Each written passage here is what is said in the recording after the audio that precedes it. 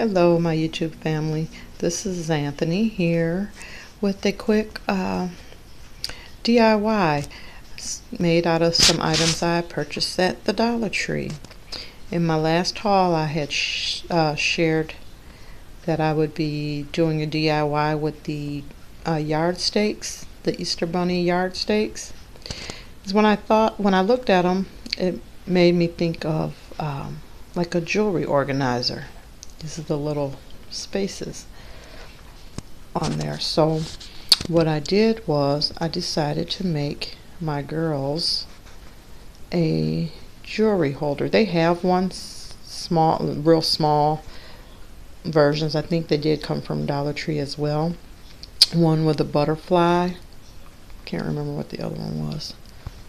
They either came from Dollar Tree or Family Dollar, but they were little jewelry organizers, and they had the base of it was a small, rectangular tray. So I thought of taking the bunny yard stakes and cut the little points off and then glue it to the clear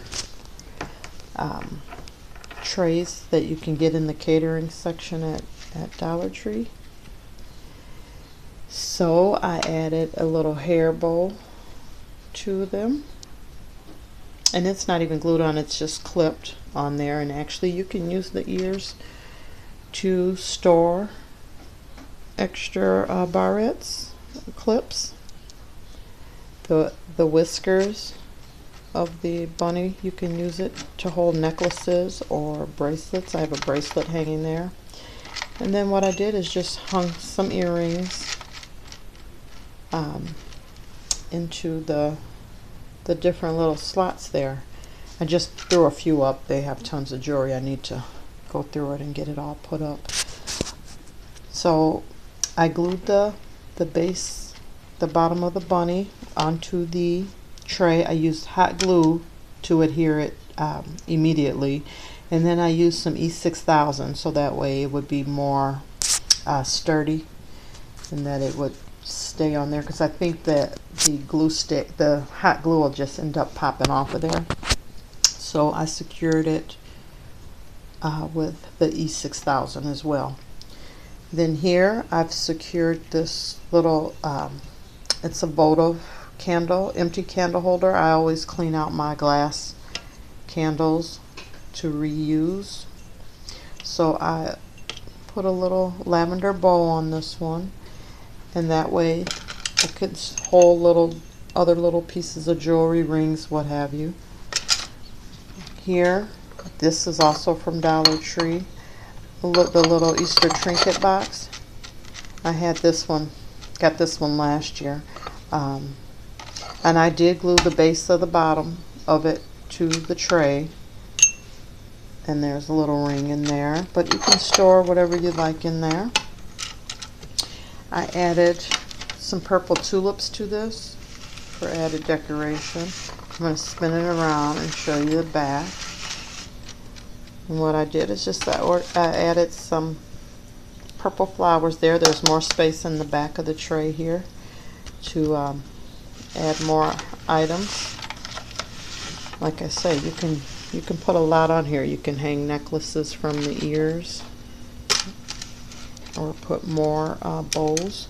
So I made the pink one for one of my daughters, and then I also made, this lavender, the lavender and purple for one of my daughters, and then here I made the pink with the hot pink bow.